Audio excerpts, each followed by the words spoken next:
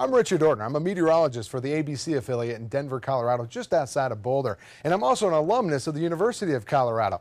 If you're choosing a college, you know it's a very important decision. Where are you going to go? And I would encourage you to choose the right place based on not only the academics, but also the weather. Colorado avalanches, well, you probably think that Denver is buried in snow, and therefore, why would you want to go to the University of Colorado?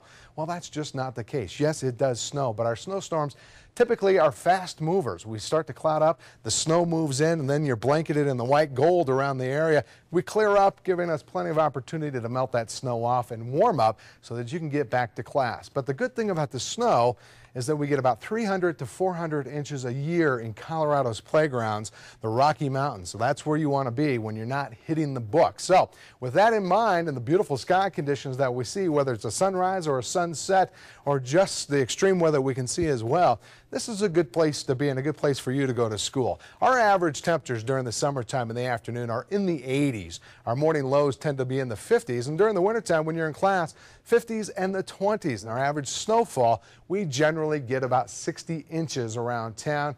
In the high country, they could see anywhere from 300 to 400 inches. That's great for you skiers. And in terms of the average sunshine year-round, we get tons. So keep that in mind when you plan on where you're going to college. And make sure it's CU-Boulder.